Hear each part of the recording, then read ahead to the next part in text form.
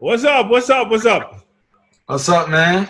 Finally Good. meeting after days and weeks of postponing. Yeah, man, I know. I had a chance to check out your music. I see you do some stuff. Um, you've been. How would you describe your music? um, how I would describe my music, I would say it's just melody with a message, man. You know what I'm saying? I try to make sure every song I drop is just saying something, is bringing something to people. So, it's a lot of people say my style is a bit versatile because I rap, I sing, and I switch it up a little bit. But most of all, if somebody asks me to describe my music, I just say music with a message. Because when it comes to the sound, I do all types of sounds, but I always make sure that. Sorry about that. I make sure the music is saying something. All right, so ladies and gentlemen, this week we have on the Top Form podcast David LYNN, who you just heard, the type of music that he does. He has Jamaican connections. Done. He lives in Miami, and he's the brother of producer extraordinaire Izzy Beats. Big up. Izzy, are you kidding me? Are you kidding me? Big up Izzy, man. Yeah, Izzy Beats, he has been doing a lot of good work, and David LYNN is his brother that we have on the Top Form podcast today. And we're going to start from the beginning, David. So you just told me how you describe your music, but I want to know about your entry into music. Did you have a musical background? How did you start out in music? Well, actually, when I started out in music, most of my family, like, we didn't really have a musical background. It was really one day, Izzy, he started messing around with a beat program. And then when Izzy older than me, so when he just started playing and messing around with the beats, one day it was like a family party and we were all just running around. But Izzy he was stuck on the computer trying to figure out like how the mic works and how everything works. So he was like, yo, David, come test out this mic thing for me. And then, he was just like, do whatever you want. I just need you to make noise so I can hear it in the mic. So while he's testing the mic, I started singing like a Michael Jackson song that I liked, And then when he heard me singing, because I used to imitate, got like old videos. I used to imitate the Michael Jackson videos a lot, just always trying to dance like him, sing like him. So when he put me on the mic, I just started singing some Michael Jackson songs, and Izzy was like, hold up. He was just like, damn, we might be onto something. And then, that's when we tried to like start making our first songs and our first, projects. How old were you at this time? At that time, man, I want to say like 12, 13.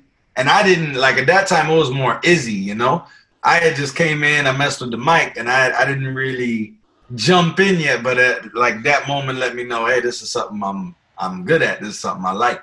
So, that was like the big moment where I decided I liked it as something I wanted to do. But I still, took a little time before I actually dove in.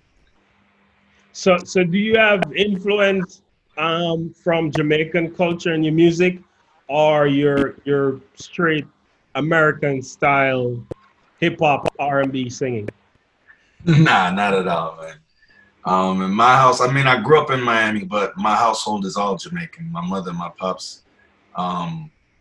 I heard from a lot of Peter Tosh growing up, a lot of Bob, a lot of man. I heard everything, bro. In our house, you know what I'm saying. I grew up on the reggae vibes, and also being from Miami, I heard the hip hop and stuff too. But one of my biggest, I would say, of course, Bob. He's somebody I look up to, and one of the reasons I try to make music with a message, because every song when I hear from him, is something with a message, is something talking to people, really saying something important that even when he's gone, what I'm saying, the songs say something. But I would definitely say Vibes Cartel. He's huge. Yeah. Don't know. So in making music and having all these influences from Peter Tosh, Bob, Vibes Cartel, that's a broad spectrum. How do you translate that into the modern Miami music scene? Yeah, pretty much, man, on the Miami scene, Miami kind of has its own style with hip hop and everything, and I just fuse it. Like I said, me and Izzy, we literally been doing this music thing together. So our journey has been, you know, going up together, and we would just find ways to, like, you know, we would listen to a group of hip hop beats, then listen to a group of dancehall. You know what I'm saying? And Izzy he loves playing like an alkaline or something like that. You know what I'm saying? We'll vibe to that, and then kind of try to mix it with a Chris Brown vibe, you know? And I feel like at the end of the day, American culture takes from the Jamaican culture every day. Like, people, as far as music, from reggaeton to everything you're hearing out there, people taking from us. So it's not hard to infuse reggae with anything or infuse dancehall with anything, because most music is influenced by us anyways. You know what I'm saying? So making that switch, do you find that you have to turn it on, turn it off sometimes? And how do you decide when you're gonna make a song, a hip hop song versus a reggae song or a dancehall type song? How do you decide that? Well, I try my best because, you know, as far as the fans, I and my island fan base, I love, because that's who's, you know what I'm saying, held me up. That's who's been, you know, pushing me. And I try to do it where people can still understand, because what happened was, me and the artist Popeye Caution, like, I started dropping dancehall. Like, I was dropping a lot of dancehall. I'll say a couple lines Jamaican, I'll say a couple lines American. You get what I'm saying? Like, I'll just try to balance it out in the song. But sometimes when I go too much, they're like, yo, we don't understand. So I'm like, all right, I want everybody to be able to vibe to the music. But that question is good, because it's actually difficult to know how to balance it out. Yeah, so there's a lot of argument about dancehall and hip hop and how dancehall is not selling, right? So for example, recently Buju Banton released this album and he went to #2 on the reggae charts, but he only sold about 2,000 plus records.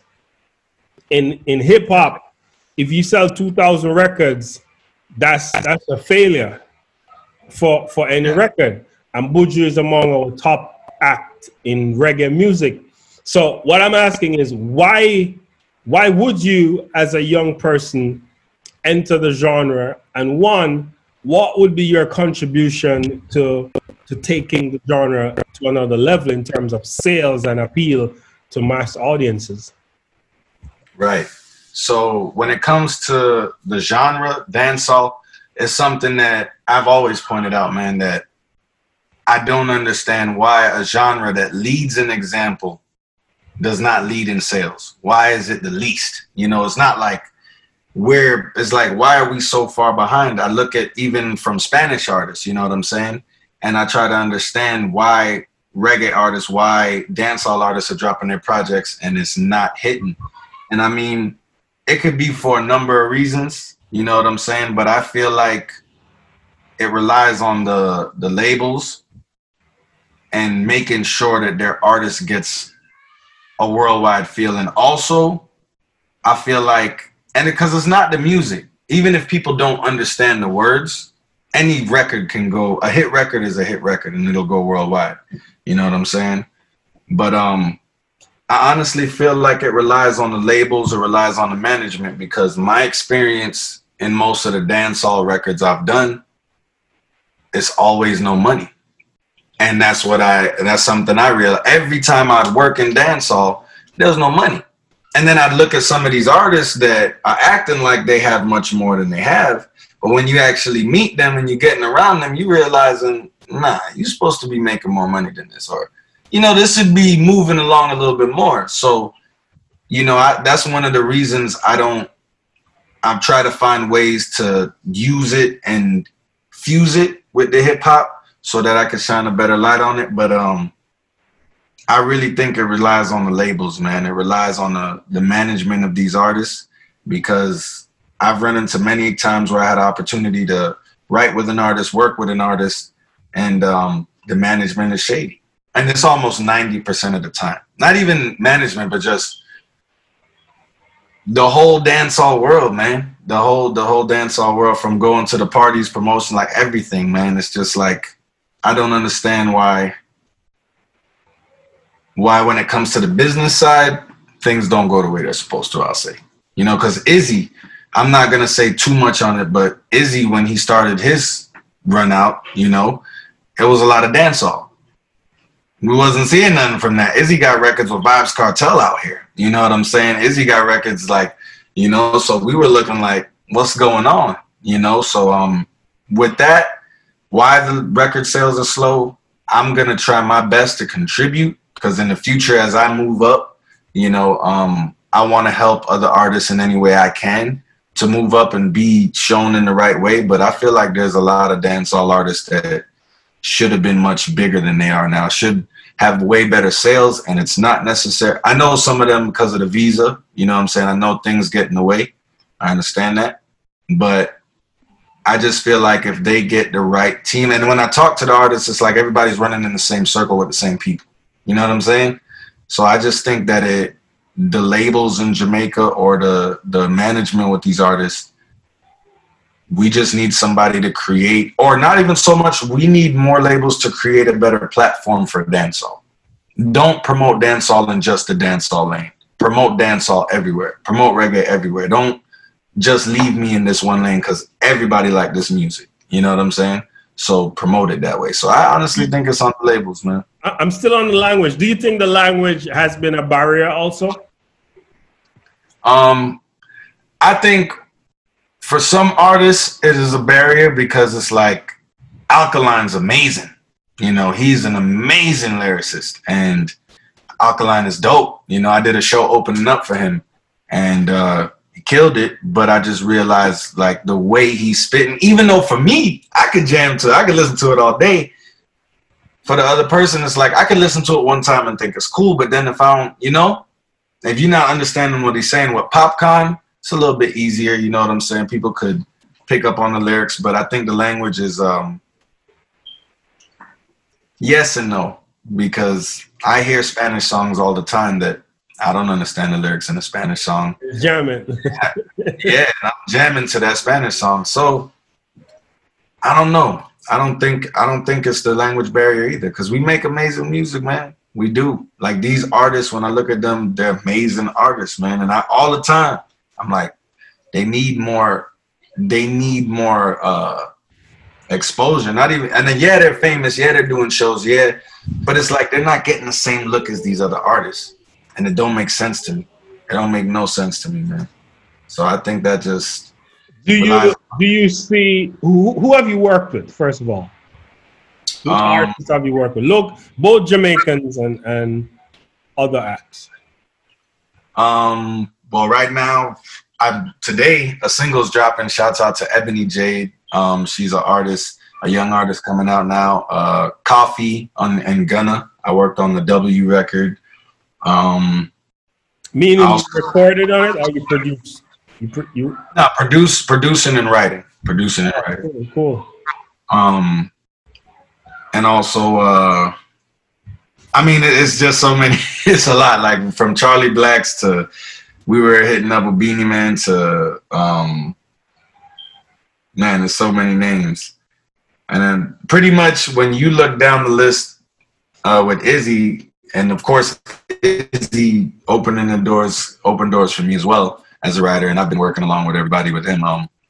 But Taurus Riley, you know, me and him actually have a song coming out together soon. That's going to be a single for me. But the problem is COVID. We want to shoot the video in Jamaica, but this COVID thing is a little crazy. So, man, it's just. Who would you like to work with? You've worked with a lot of people. Who would you like to work with? Right now, one of the people I think I would really like to work with, there's a lot, so I'm trying to think of like a specific name. I think I want to, as far as a writer or as an artist? Anybody, like producing, anybody. Like, who's your ideal creative to collaborate with? Oh, my ideal creative is Kanye West. That's somebody that, yeah, man. It's crazy. It's Kanye gets, man. When it comes to music, Kanye West is a musical genius. So that's somebody I really want to get in with. Like, I want to be in the studio with him and just create. You know what I'm saying? Just pick his brain. Mm-hmm. But yeah. Did you grow up in Jamaica or you grew up in Miami?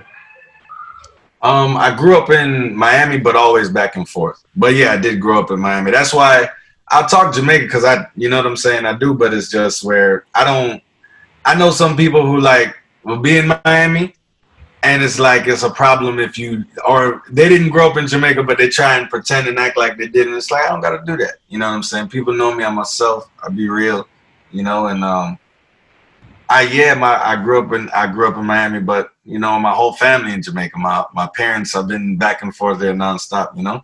Mm-hmm. So sometimes I see a lot of people from Miami or from New York, and they you know, they know where they grew up, and you can talk it like, yo, wagwan, what y'all deal with? But it's just like I don't do it all day. It's not how I talk every day. You know, my parents, yeah, most of the time you probably hear me talking like that, but outside I talk like this, you know. At what point will you say that you've made it in the music industry? What point will I say I made it in the industry? When I got a top 10. When I get a top 10, David, you see my name, like David LYNN, got a top 10 on the Billboard, that's when I feel like I made it. That's my goal. Do you think you have the song right now? Yeah, man. I feel like I got a song called Go On For Money. The one I got with Taurus Riley. We haven't released it yet. Mm-hmm. But, I really feel like that's a big, big record, man. I feel like that's going to make some noise. Go On For Money. Go On For Money. I saw she go on for money. That's produced by Izzy Beats? That's produced by Izzy and Neri. So Neri Beats and Izzy Beats. Okay. I'm looking at your Pandora streams right now, and you have like 37,000 a month going on. Do you keep up with the streaming platforms and make sure you're plugged into that on a business sense? And how important do you think that is for new artists coming up? I do definitely. Now I'll tell you the truth because I'm a pretty transparent person. Before, I might not have been paying attention to it as much. Now, in the last year and a half, I have my management. Shouts out to my manager, Ron. Like, he really started showing me to pay attention to certain things. And now, every day, I'm checking streams. Like, now it's like, okay, I got to make sure I get these up. This is where the money's at, you know? And but I'll say, like, within the last year, I really stepped it up. And I really learned a lot this past year when it comes to handling my business the right way and just making sure I do things correctly, you know, and pay attention to the numbers I need to pay attention to. And what's your current? Well, how would you say you have managed to penetrate markets using streaming? Like, where's your greatest audience? Jamaica or Miami or New York? Well, a lot of times now, Jamaica is a big part of my audience. But also, I'll say Miami, definitely, and Costa Rica. Costa Rica is a big part of my fan. Yeah, I just realized that I had a song, Manners. I was looking at the stream for my song, Manners, and I saw that the majority was coming from Costa Rica. And then I ran into couple people hit me up to do a show out there. They're like, yo, you bigger than you think out here. Like, people be jamming your songs. And I was just like, yeah, all right. So I've been waiting to kind of explore. Reggae music has a big following in Costa Rica, and it probably started years ago because Marcus Garvey put up shop in Costa Rica way back in the days with the Kenai and the Garvey movement. So Costa Rica does have a big following. So that's what I'm trying to get to. In penetrating different markets, what do you realize the differences are in terms of your music consumption? As far as just comparing to, for example, I see you have a Black Lives Matter video. Right.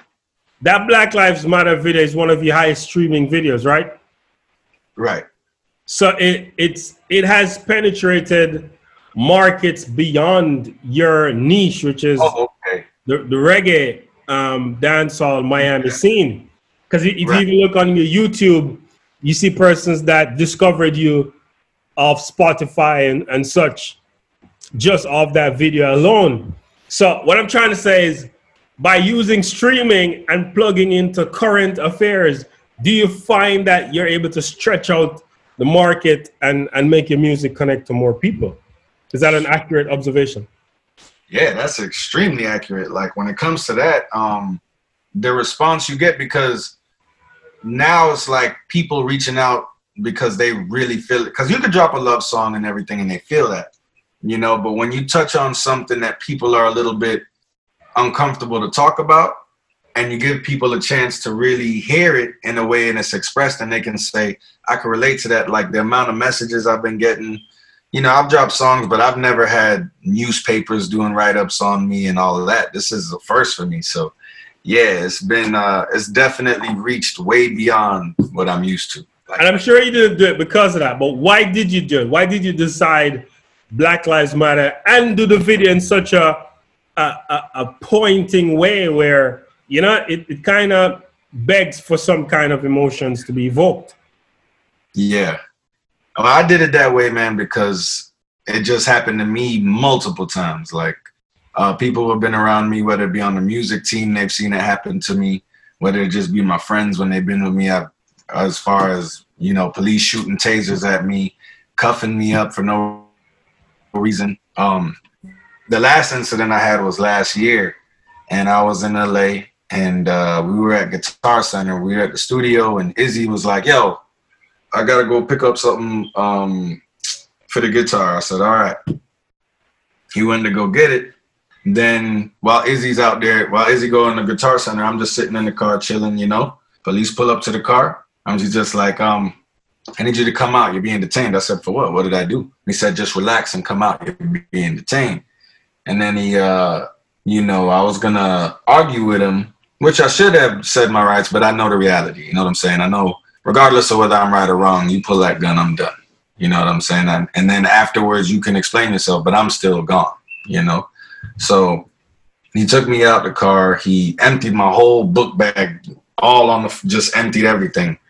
And I didn't have anything. He had no reason. I said, what's your reason? And he said, you're suspected for murder. I said, murder? I just came in town. I was like, murder, you know? You hear that? You're like, and he said that you match a description. So he leaves me in the car. A couple people come by and talk like, why are you holding him in there? Then afterwards, they say, yeah, there was a murder the night before, but we don't have a description of anything. So I was just like, yo, you just told me I fit the description and that's why you held me, you know? I didn't fit any description. You just held me. You just came, searched my book bag, hoping you were going to find something. You took me out the car. And you know what I'm saying? It's embarrassing too, because this is in the middle, you know, the middle of the plaza. And it's just like, man, literally for sitting down in a car. I can't sit down in a car and just feel cool. You know what I'm saying? You told me I look suspicious because I'm sitting in a car. And not only that, you know, something as serious as murder. So it's just like, you know what it is to tell an innocent person, like, I'm suspecting you of murder and you have no reason to, like, you're just playing with my life like it don't matter. You just, like, it's nothing to them. And that's where the anger comes from, you know? And then the anger is really just in that moment, feeling helpless, feeling like I know he's wrong, but I can't take it. I just got to sit quiet and let it happen, you know? And that's why in the video, you know, I'm handcuffed. I'm on the car because I'm helpless, you know? And the cop is wrong. He's overdoing it. He's going, and I can't get out of it. So it was just showing pretty much when you're in that situation, the emotions that you're feeling, the thoughts you're going through, you know, the things that I'm really thinking in my head, even though I didn't get to say it. But yeah. Do you think racism is connected to classism in Jamaica?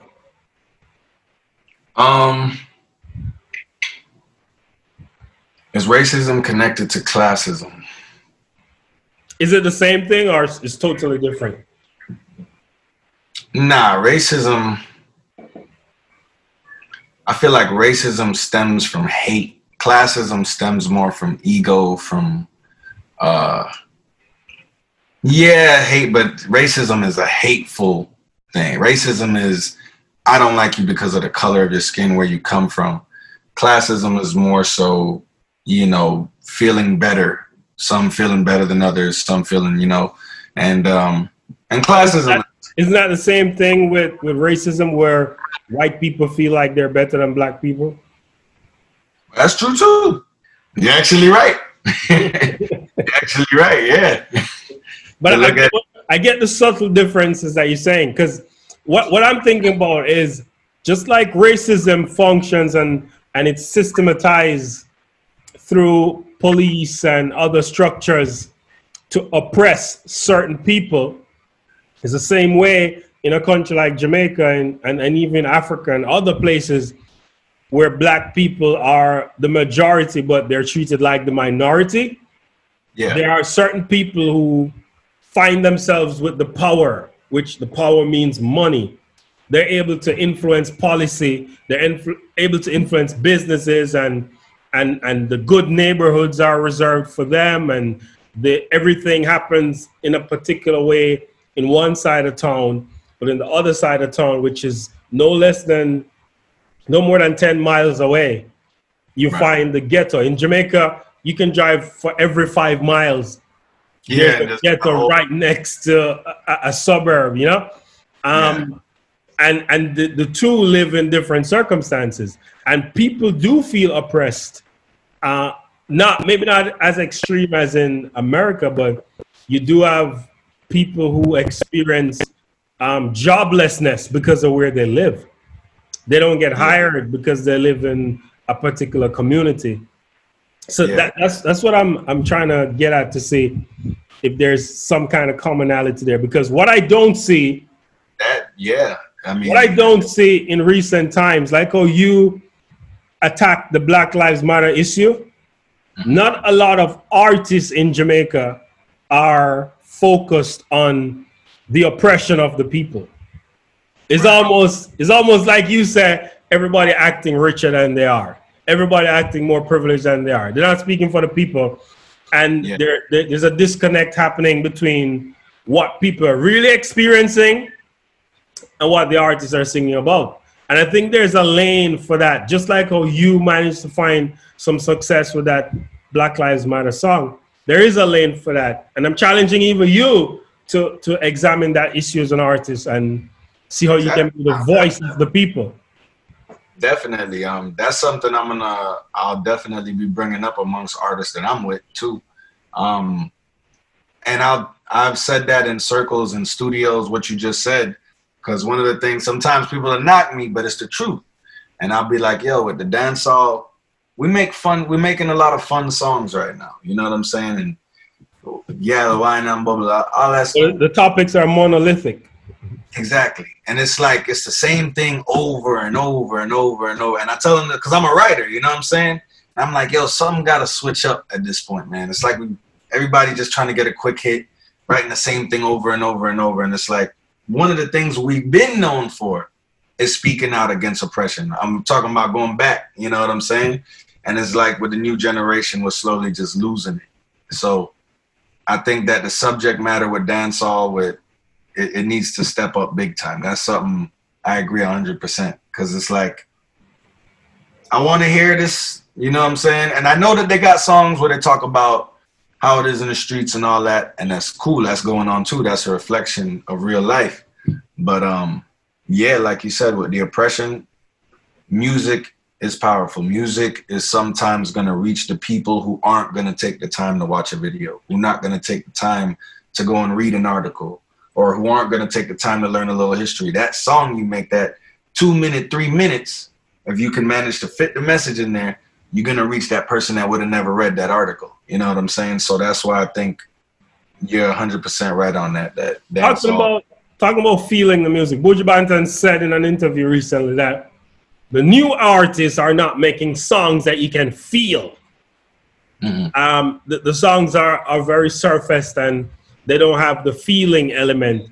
Do you think he's right, one? And do you think the music has moved on from the old style and it is just being embraced in a different way now?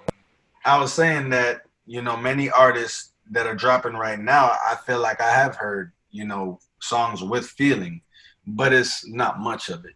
You know what I'm saying? It should be much more artists that's giving you that type of music than we're getting right now. But I wouldn't say none of the new artists are giving songs with feeling. Like, there's a lot of great artists out right now. And then there's a lot of artists on the rise, on the come up that people don't know, that are dropping a lot of music like that. But yeah, as far as the artists who have the platform right now, the majority, let's say 70% are just dropping the same thing, you know? Then you got another 30% that's dropping some songs of feeling, but we need to expand that. It needs to be much bigger. It needs to be more people. Yeah. And the last question I'm going to ask you is, what is your opinion about culture vulturing, cultural appropriation?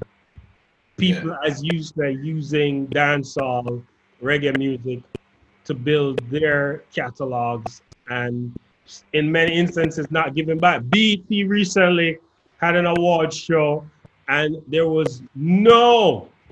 weren't any representation of reggae dancehall on the entire show. So what do you think about that? I think that's something that people need to start speaking up about big time, because I see so many, especially in America, I see so many, even outside of just, you know, different races that are celebrated and their successes with music are celebrated. And that is something on BET that I want to be seeing. That is something, but I feel like we just need more people speaking up for it. But because the genre is not as strong as it should be right now, I feel like there's not enough voices to speak up. And hopefully, God willing, you know, I make it to a place where I could really speak up and say something. I spoke to Izzy about it, but my opinion as far as when I look and I don't like, you're just saying as far as people not culture vultures, like people taken from it, like Sia, she did a song with Sean Paul. And Sia did the song with Sean Paul and gave Sean Paul credit. There are people who do songs with artists and don't give them no credit at all. Jay-Z did a song called The Black Effect with Beyonce, and Lantonette Steins, who is a choreographer. It's actually, when I listen to the album encompasses everything she said. Right. And they didn't even give her a credit on the album. She's now suing Jay-Z and Beyonce for her rights. Be acknowledged as an artist. And this happens a lot, where artists come and record and take the energy from the artists here in Jamaica, and they don't give them credit. Yeah.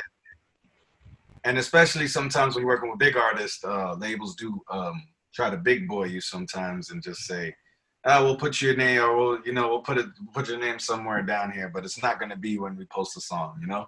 They do that all the time, and that's wrong. I think that she's smart for fighting for that, and she deserves to be recognized. She really does, because. And as for BET and the Grammys? BET and the Grammys. Well, the Grammys, I don't make a big deal of the Grammys sometimes, man. I know a lot of people do, and I love, like, my brother Izzy just got a Grammy. I'm happy. I'm thankful. Yeah, I think it's a beautiful thing. But when I look at the Grammys and who they just have a small table of people making these decisions, and it's just where I don't see how those people can define if a song is supposed to be the best R&B or best reggae. For so many years, I was talking to Walshy Fire about this. So many years, it's just been a Marley. You know what I'm saying? In the Grammys. And it's just like every year, it's a different Marley. And I was like, you guys ain't really listening to what's going on in the reggae world or the dancehall. They're going off the family name, picking the same thing over and over again. So, you know, I don't weigh in. At least when it comes to BET, the fans weigh in on that. But BET, they need to just step it up, and they need to put a platform specifically for dancehall. Dancehall needs to be a very respected genre. There needs to be performances from more dancehall artists. You know what I'm saying? Like, I don't feel like I see enough big dancehall performances. When I watch a BET Awards and I see Chris Brown and this person, I want to see Popcorn too. You know what I'm saying? I want to see somebody come up and do the big shows, the big award. And I know we get some, you know what I'm saying? But it's not all the time. It's not everywhere. And it needs to be all the time. We need to be recognized in every single award show. But yeah. I feel you. I feel you. David Lynn, thank you so much. This is the Top Form Podcast.